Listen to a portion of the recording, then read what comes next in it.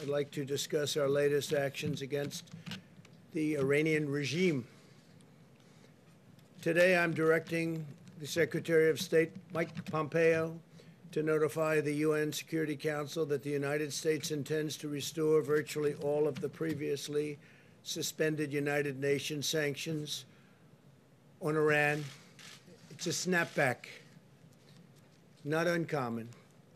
2 years ago, I withdrew the United States from the disastrous Iran nuclear deal, which was a product of the Obama-Biden foreign policy failure, a failure like few people have seen in terms of the amount of money we paid for absolutely nothing and a short-term deal.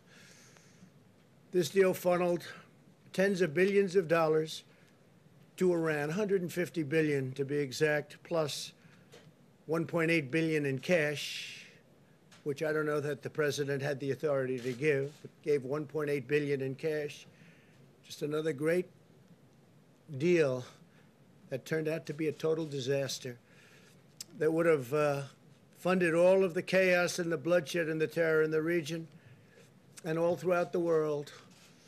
And I won't say anything because I don't like saying it, but Iran doesn't have so much money to give to the world anymore, to the terrorists, to give to Al-Qaeda and various other groups of people that they were funding. They have to keep their own regime together, and it's not easy for them. And if and when I win the election, within the first month, Iran will come to us, and they are going to be asking for a deal so quickly because they are doing very poorly.